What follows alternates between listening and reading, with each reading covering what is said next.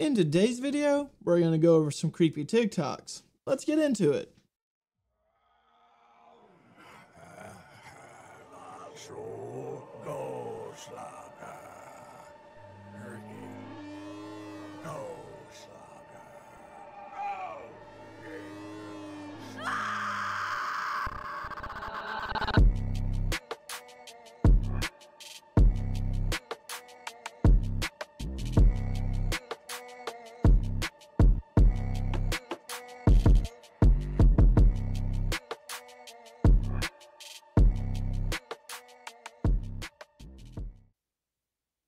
No. Okay, you can do this. Just ignore the statues. They're not demons. It's fine. You got this. You got this. Oh, God. Oh, God. You're not gonna come alive, right? Right? You're all just standing and chilling, right? Right? It's fine. This is fine. Just a few demons. It's fine. Oh, cool. They reflect in that. That's cool. That's cool. This is fine. I'm fine. It's fine. Dude, I hate working night shift. They got me cleaning up all this broken glass.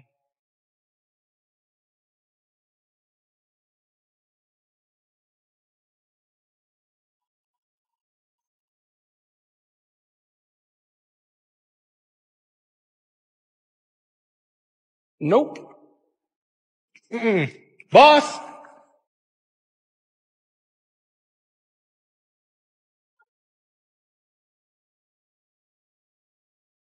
It's been a while since we had actual creepy videos on this channel, and some of these were pretty good, but it gave me a couple of ideas. For example, imagine having a museum that is a museum of living art that didn't necessarily scare you, but every once in a while it might. I think that would be pretty funny. Why? What's that? Right up there. What? What is up there? Whoa, what the heck? Dude, I don't. What? What is that? I'm not seeing it. Oh my god. Oh my god. Oh my god, what is that? What is that thing? This is history right here. Don't tell me that's a Yeti.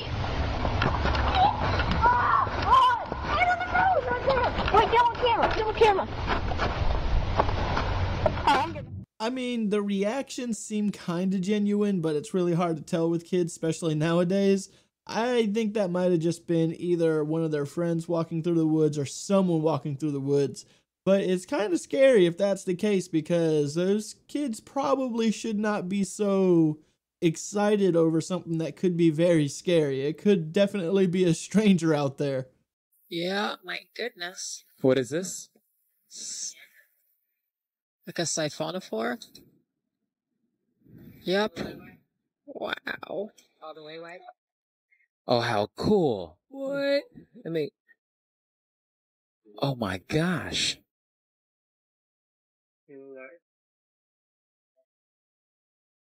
wow. Okay, that's awesome. I can't believe that's a living thing. Of the body looks different from the latter. So, for those of you viewing, we think this might be a siphonophore. I'm taking like crazy frame grabs right now. That's great. Oops, it's putting on the brakes. Wow. Yeah. I bet you that thing would sting bad if you would. Sting? Uh-huh. If you got touched by that back portion? Yeah. So the siphonophores, if this is what we're seeing, is How big is it? Do you have any estimation? Maybe about 20 wiffle balls. Yeah. 15. Is that what the back end of it's supposed to look like? Or is it hurt? No, I think it's full wide. It's supposed to be that way. Wow. That's amazing. I thought it was an old tire. Yeah, I thought it was trying like to a get the BFC plastic on bag it? or something. Usually, the best known of these siphonophores is a Portuguese man of war, and that's actually much longer than whatever we're seeing right now. I'll tell you what, if I ever made it on YouTube for whatever reason and people wanted to take me down under the ocean or maybe even up into space, I'm down because I love underwater exploration. I think it's extremely fascinating. It is extremely scary, but this was really neat to me. I really enjoyed this because it's just such alien looking creatures down there that I would just be so fascinated to see all of it.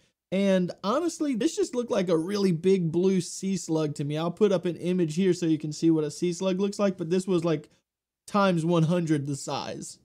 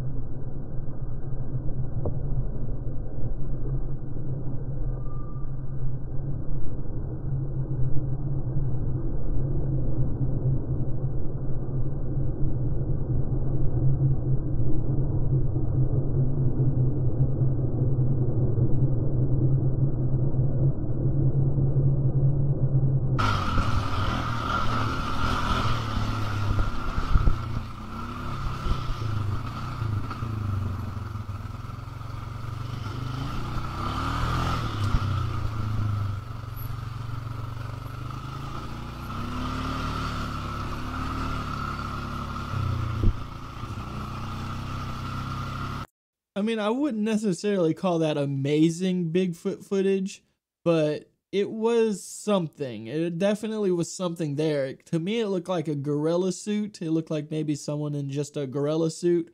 I don't think that was Bigfoot. Maybe it was, but I don't think so. Hey, if you haven't done so already, go ahead and like the video and subscribe to the channel. I only ask once per video, and I make a video like this pretty much every day.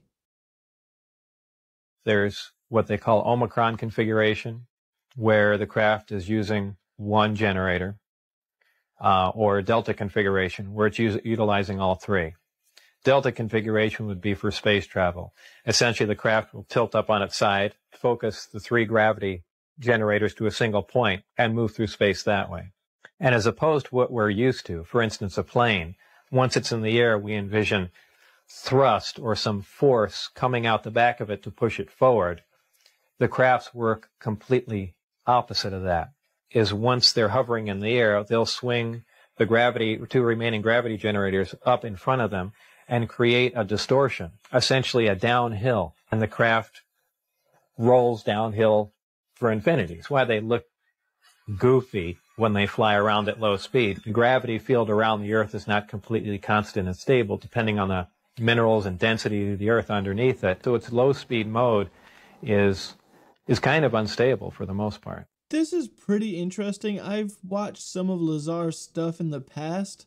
I do find what he has to say about UFO craft extremely interesting because what he says is pretty convincing as far as maybe the mechanics and how they work. I don't know for certain. I'm not a rocket engineer, so I don't know how the physics work for this, but it was definitely an interesting listen. And I'm gonna probably watch a little bit more of his stuff in the future for sure. I'm out searching for rocks in my favorite creek, and look at this. I think I got a piece of petrified wood. I think I can just pull it out here.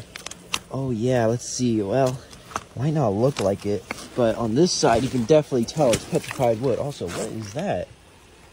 Oh, look at that. I don't even know, but look at that. Oh, that's totally petrified wood.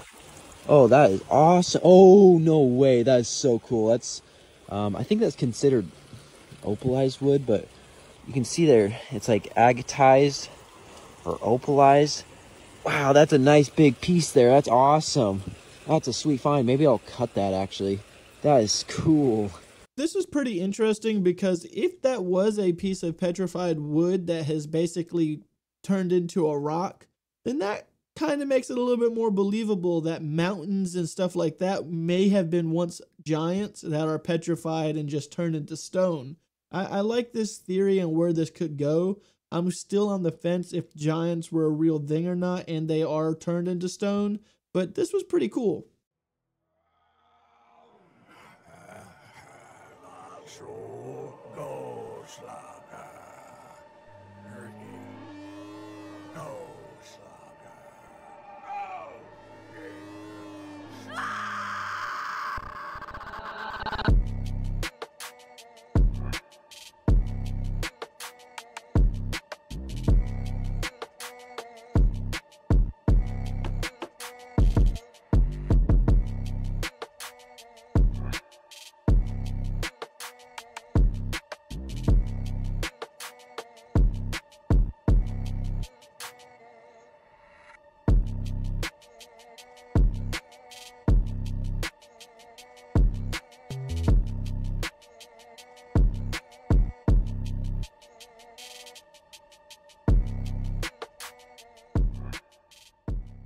I seen that last clip before a very long time ago, so I don't really know if this is real, but I do like the idea of exploring caves and catacombs and underwater surfaces with different types of drones, and I'm hoping that we start utilizing that more often because it just makes more sense to do that. What do you guys think? Do you think we should explore like the pyramids and things like that with drones? I think that would be a good idea personally.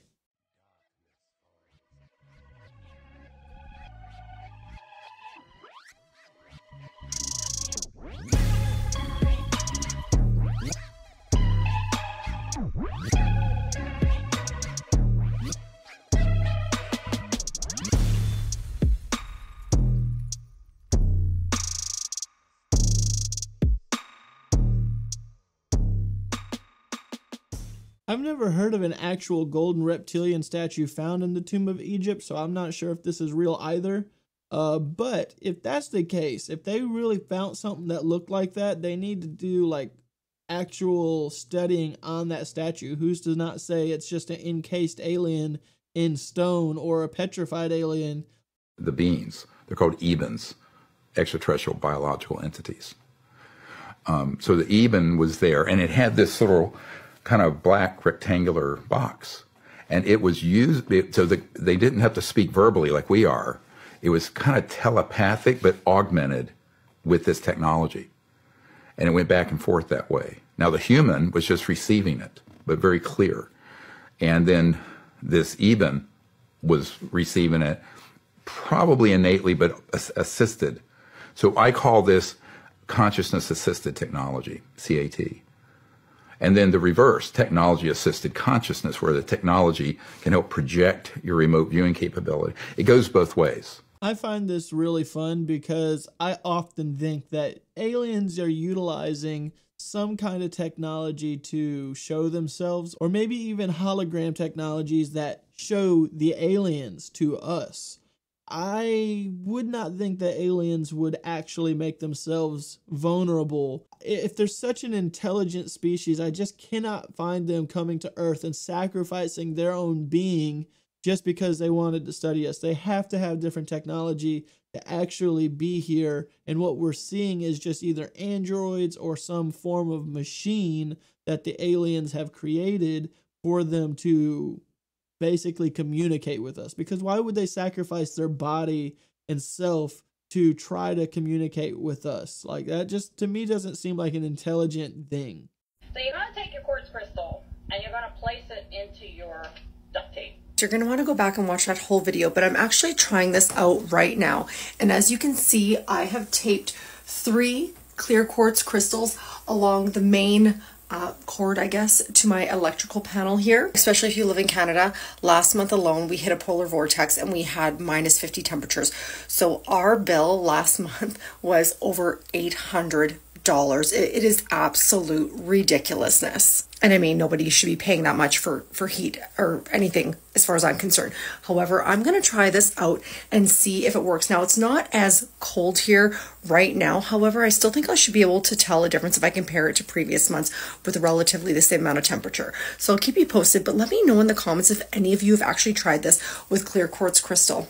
Clear quartz has a certain frequency to it, so why wouldn't it have the power to change the outcome of my monthly bills? I am curious though to see if there is a positive outcome to it, because I think that's an interesting concept. I just think it needs to be done a little different. Instead of wrapping the crystals around the outside with tape, why not wrap them with copper wire instead to help a better conductivity? It's dangerous though, so please, if anyone is doing this kind of stuff, be careful, because that is high voltage that can really mess your life up.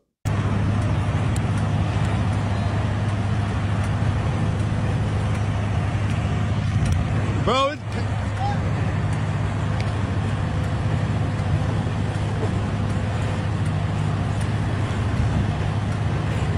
What?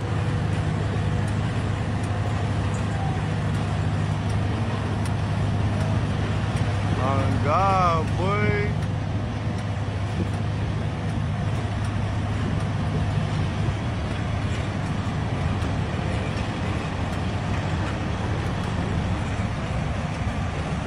Where'd it go? Damn, they better not come get me. Hell no, you should have seen that shit. Before I got my phone out, that shit was... Yeah, that was pretty interesting, actually. I'm not sure what that was. I don't think that was a satellite pattern or plane pattern. Maybe drone, but I don't think so. It's really hard to tell. It kind of reminds me of a comment that I received from a subscriber. They said when they see lights like that in particular in the sky, they think that it's like a form of travel, like a train basically. Like there's a train up there in space of extraterrestrials traveling through space in train. And if you see sporadic UAPs, those are just the free drivers like taxis and stuff like that. I thought that was a pretty fun comment. You remember the crash and being blasted with shattered glass. You awaken, but not into reality, but in the void of space. You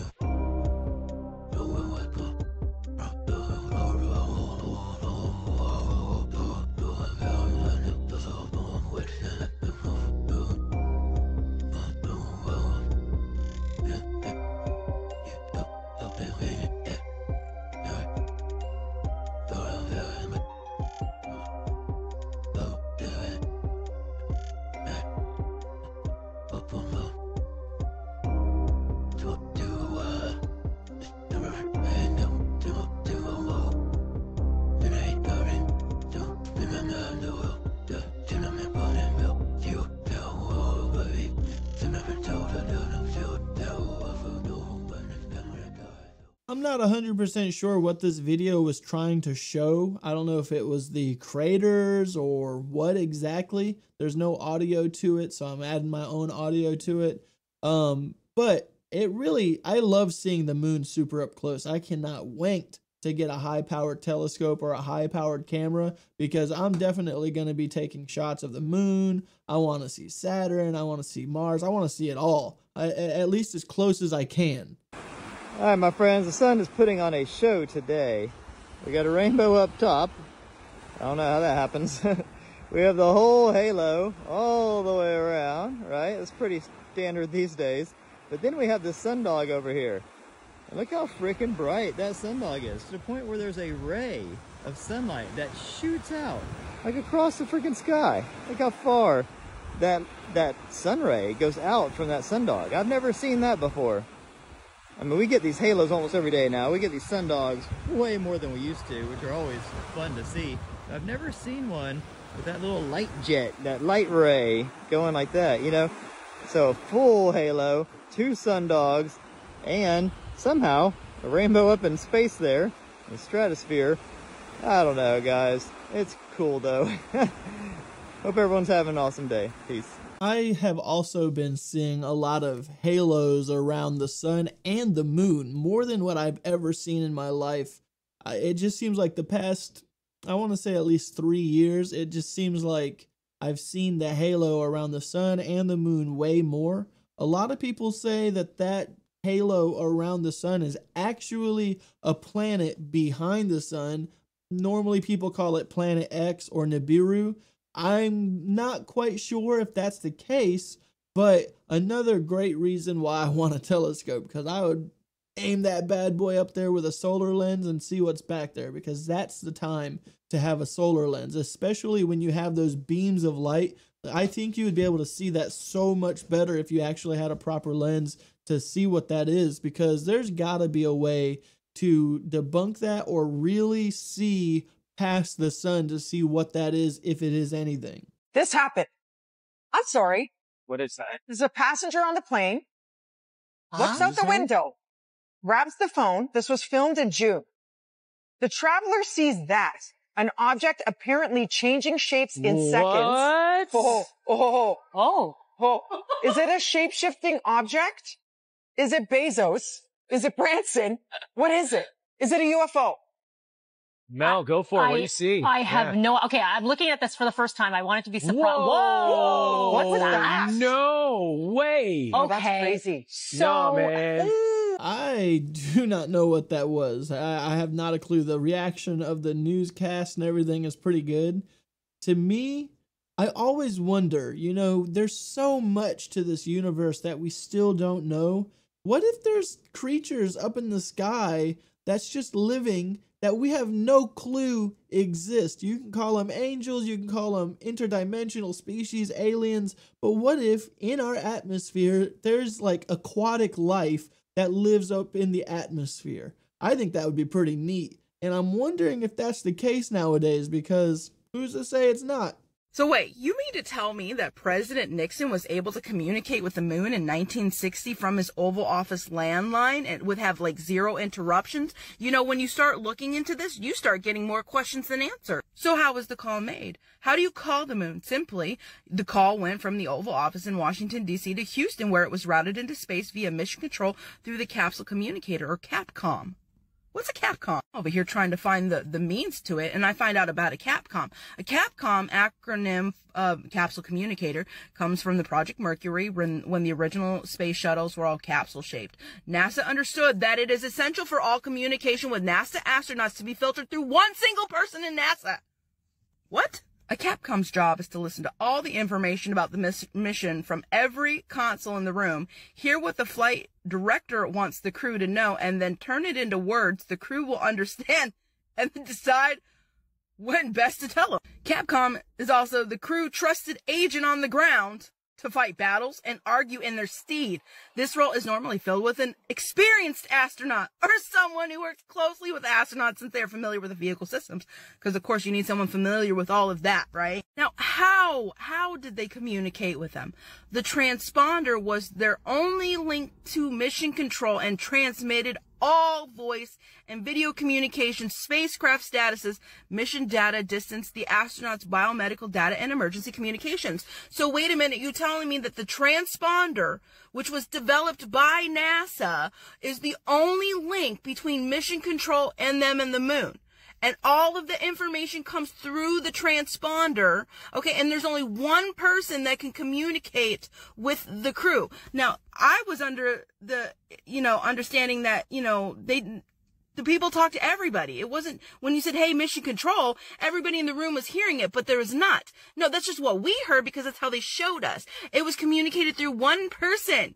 One. So everybody's like, well, how did they fool everybody? Well, because they used one transponder, which all data flowed through, and they trusted that came from space, and they communicated through one person. The transponder also used S-band radio waves. So you mean to tell me the unified S-band system, which was, tracking communication system developed for the Apollo program by NASA, you mean to tell me that those radio waves could beam through the 30,000 mile of the Van Allen belt, which temps are I'm hot, sun hot, okay?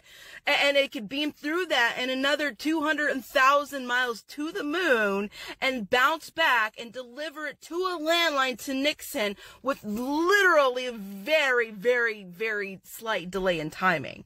Almost instant. The moment that they said that they were ready on the moon, mission control was like, okay, it was an instant. So you mean to tell me that you were able to send S-band radio waves through a 30,000 mile Van Allen belt, which radiation was off the charts, and then to the, another 200,000 miles to the moon, and it come back with zero delay, and here we are. Can you hear me now? Can you hear me now?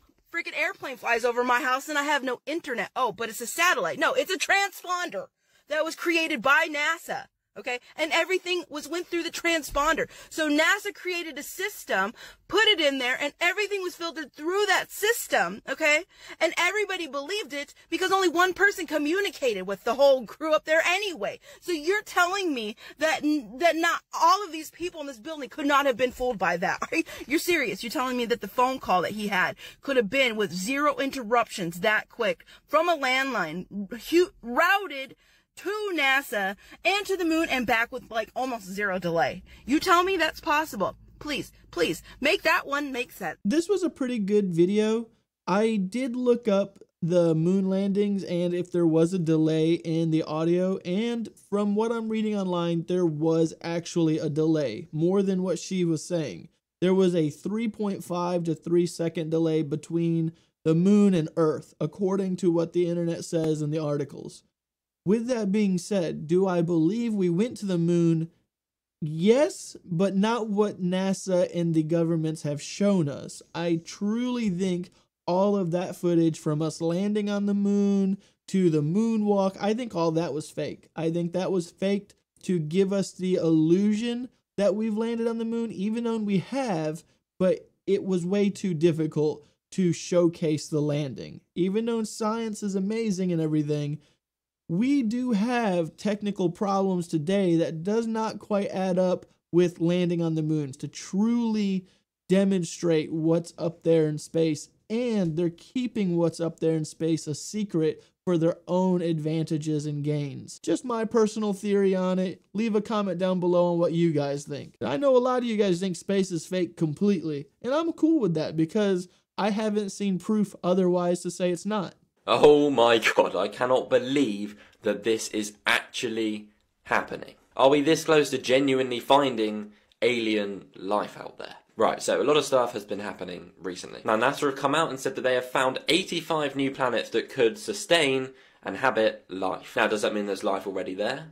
Who knows? But stick around because there's one thing that could mean there 100% is. Experts from the University of Warwick have been studying NASA's data, including the NASA team looking into their satellites and everything as well. Now, of course, I'm sure you know about NASA's James Webb Telescope, the $10 billion telescope which can see things ridiculously far away, and we've had some insane photos taken with this thing. Now, the planets that these scientists have discovered range in size, from around 11,000 miles all the way up to the biggest being 350,000 miles. Now, just to put that into context, Earth's diameter is only 8,000 miles. So think about that compared to 350,000, like what? There has already been over 5,000 exoplanets discovered, and of course no one knows if alien life does exist on these or if it could. But these planets they found now are apparently actually habitable, that we could move there one day, although they're, you know, not just down the road exactly, are they? Now, what makes these planets interesting, though, is that apparently they are literally the perfect distance away from the local sun, meaning that you could live there, it's not too hot, but it's also not too cold. Now,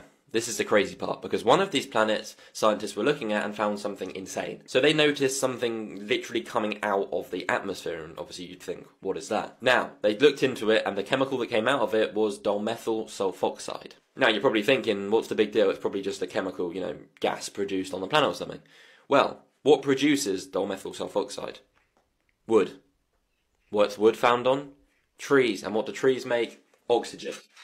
Oh my god.